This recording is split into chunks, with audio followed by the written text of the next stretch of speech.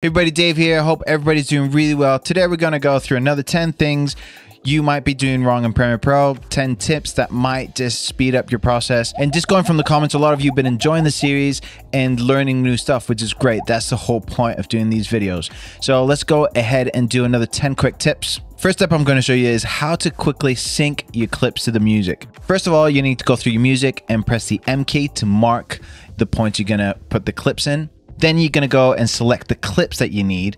And we're just going to go in and press I to get the in point and just kind of quickly go through the clips you want. And then after I select all my clips, I'm going to come up to clip and then automate to sequence. I'm going to make sure that the placement is to the unnumbered markers and the method is to overwrite the edit. So we're just going to press OK.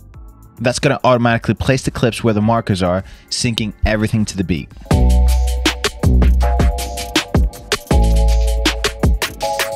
There you go. Hopefully that speeds things up for you, especially when you're doing stuff to like some kind of TikTok trending song. Next is a bit of a tidy up feature in Premiere Pro. I do this all the time when I'm feeling a bit overwhelmed by my edit. I'll just right click and then come down to delete tracks. And it gives you the option of deleting all the empty tracks. So I'll just press that and it just tidies things up a bit. This next one is a lifesaver when it comes to organizing clips. So right here, I'm just gonna press the tilde key and full screen this bad boy. And say you've got all these clips and you just want to organize stuff and be able to see what the clip is just at a glance.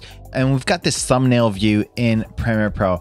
Now, if you just want to change the thumbnail and be able to see what the footage is at a glance, just scroll over the clip and it gives you a quick preview of the clip. As soon as you find the frame you want it to freeze on, I'm just going to press Command P. And as you can see, it's changed that. So if I go here, for example, and I want to set that as my poster frame, in other words, thumbnail through it, you're like, all right, I like this one, Control P, and that will be your poster frame. It might take you like 2 or 3 minutes to do that for all your footage, but when you're looking for all the footage and you want to be quick editing, this feature comes in clutch. Random thought, comment below your favorite beverage of choice when editing a video. Mine's coffee. And chances are, if you're watching this video, you are a video editor and you know how long video edits take and how long clients think they take. Hashtag preach. Well, to kind of close that margin up, Envato Elements that are sponsoring this video today have an incredible array of assets for you guys to use and speed up your process. Over 9 million assets they've got, from stock videos to graphics, lower thirds, motion graphics, all to make your life easier and just deliver those videos a lot faster. I use Envato Elements all the time. I've got the year's subscription.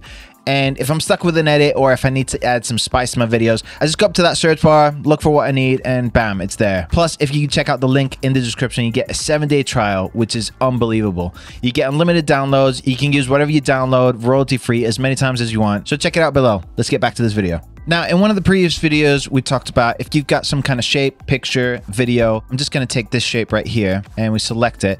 If you press Command, you can get that to lock into your horizontal or vertical center lines and have it perfectly in the middle. So say you want to shift this slightly to the left without moving it from the center line. You can either come to the right and shift that, or if you start moving it to the side and press shift, then no matter if you go up or down, that's not going to shift from that horizontal center line.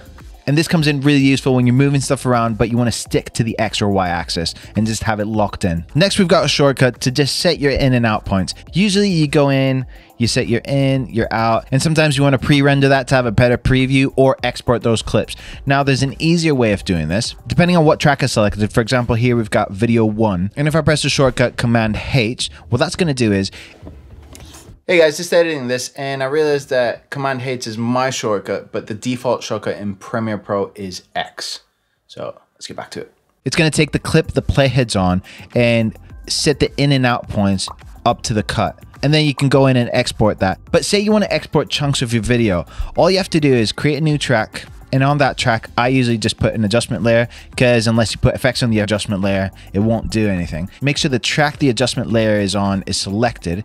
And if I press Command H, it's going to select everything up to the cut. But because the adjustment layer doesn't have any cuts, it just selects everything. And by far, this makes my life easier if I need to export chunks of the video out, especially when it comes to social media clips and all that kind of stuff. So hope that helps. Now, say you've got a clip in your timeline and you've made loads of cuts in that clip, and then you realize you need to undo one of those cuts. So instead of Command Z in it all to undo every other cut you've done, you just select the cut, right click, and then join through the edit. Or you can just select the cut and then press your delete key. Or if you want to do that for multiple clips, if you press Command and select the cuts, you could just delete, and there you go. You got your clip back. In previous videos, we have talked about the transcription function in Premiere Pro, which is a lifesaver. It's so good. But let's go through some little things that I've found really useful using this tool.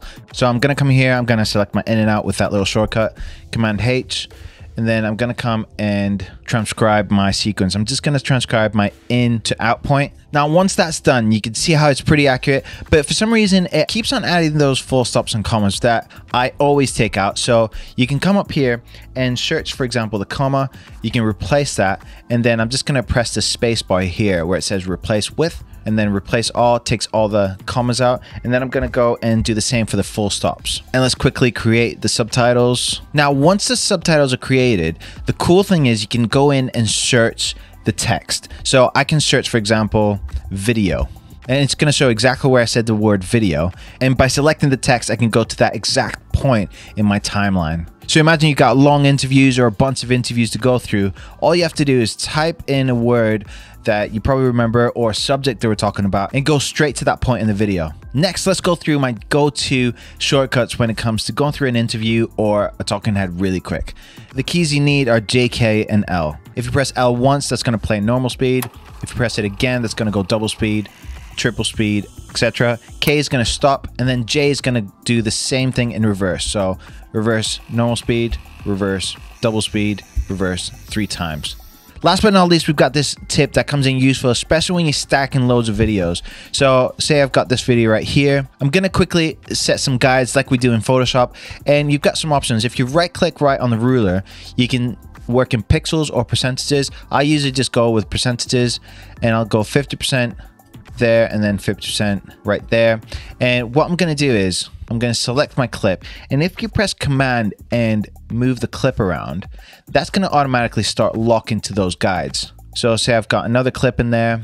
You can quickly align stuff perfectly, and it takes no time at all. Just select your clip, press the Command key, and that will just lock onto whatever guides you've got in place. If you can't see the guides, come to the wrench tool right here and show rules and guides, and you clear the guides. And even better, if you're working with a lot of different layouts that you want to save, just select your preview window, come up to view, come down to guide templates. You can save those guides as a template and then send them around to the rest of your team so everybody's working to specific grids. I hope you guys enjoy that. Make sure you like, subscribe, and turn that bell because we drop videos all the time. If you want to check out more time-saving videos, check out these. Till next time, peace.